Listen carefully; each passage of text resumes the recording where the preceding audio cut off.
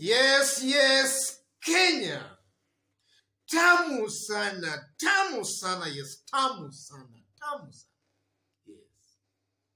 Yesterday, Raila Amolo Odinga, through his Facebook account, made a post that is still drawing a lot of mixed reaction as I talk. Simply because upon Raila Amolo Odinga making that post yesterday, Mutahi Ngunyi attached that post to his tweet. So the problem here is that some of the words Mutahi Ngunyi might have used in his tweet might have rubbed some of Raila's supporters the wrong way. So in this video right now, I want us to have a look at Raila's Facebook post yesterday, and then we compare it, or we have also a look at Mutahi Ngunyi's tweet about that post. That's our analysis and discussion today.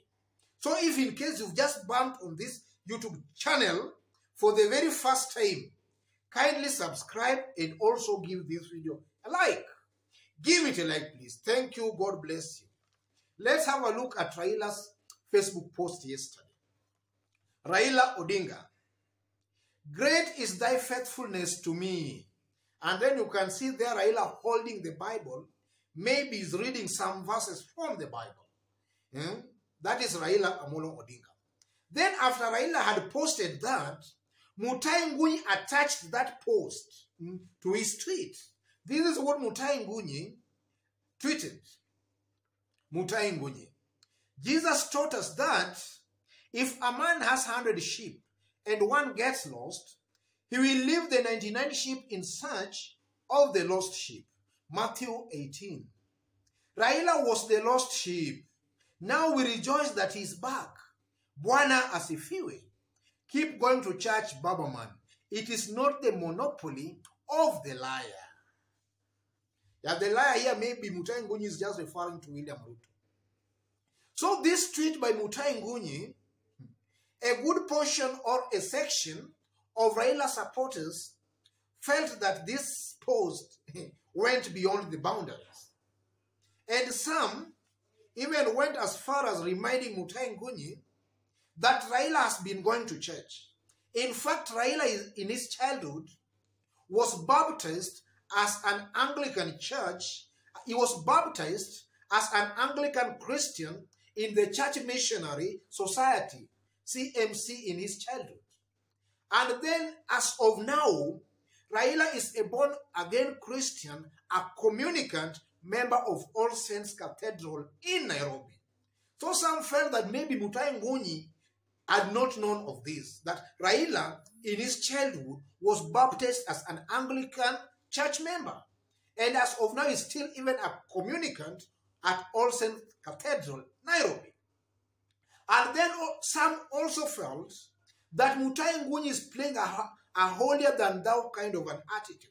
That it's only God who can read through a man's heart and see whether the man is lost or not Mutahi Ngunyi. But if you dig deep, or you look at this tweet keenly, I think Mutahi Ngunyi here is not actually trying to maybe injure Raila's reputation. But Mutahi Ngunyi is just trying to pass a message that going to church is not the monopoly of an individual. That each and every person is free to go to church. I think that's what the kind of message Mutahi Ngunyi wanted to pass across to Kenyans. And the liar in this case is just referring to William Ruto.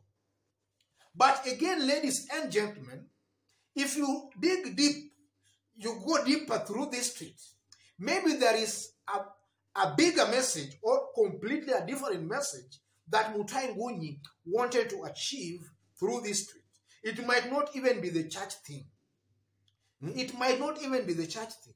Because if you look at this tweet, you know in Mount Kenya generally, for a very long period of time, for so many years, Raila has been considered as an outcast in Mount Kenya. In fact, even as of now when I'm talking, we have heard of some talks of a pork being sold in a mosque or to a Muslim. You know, Raila is being described as a pork.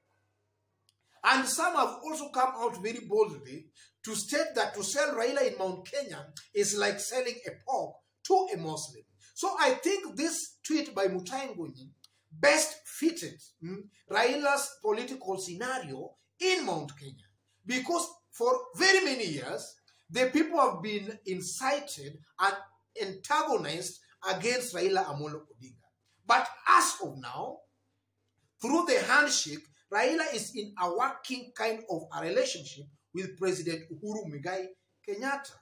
And that handshake alone, or rather that kind of a working agreement with Uhuru Kenyatta, has started now making Raila feel accepted in Mount Kenya. In fact, even some aspirants as of now, when I'm talking, have already even declared their candidature for various seats in Mount Kenya through ODM. That's an indication that as of now, the residents of Mount Kenya have started embracing and identifying with Raila Amolo Odinga. So if you look at this tweet by Mutahi Ngunyi, I am really persuaded that maybe the real message Mutahi Ngunyi maybe wanted to pass was the thing of Raila in central Kenya, or rather Raila in Mount Kenya region. Because now Mutahi Ngunyi is saying, if a man has 100 sheep and one gets lost, he will leave the 99 sheep in search of the lost sheep. Raila was the lost sheep. Now we rejoice that he is back. Bwana asifiwe. Keep going to church, Baba man. It is not the monopoly of that liar. Keep going to church. Raila has been going to church. But now if you look at it in terms of Mount Kenya, and this is not far-fetched, ladies and gentlemen, Raila just started making some trips to Mount Kenya recently. So Mutahi Ngunyi here, I strongly believe that he will agree with me, if maybe he's watching this, that what Mutahi Ngunyi means here is that he's actually trying to encourage Raila Amolo Odinga to be making frequent trips to Mount Kenya. Let him make frequent trips to Mount Kenya. Mount Kenya should not be a preserve of only maybe William Ruto. That's what Mutahi Ngunyi in this case might be trying to imply. Let Raila keep making those trips to Mount Kenya. And you know, those trips, ladies and gentlemen, Raila has been making to Mount Kenya, they are yielding fruits. And it's just a matter of time.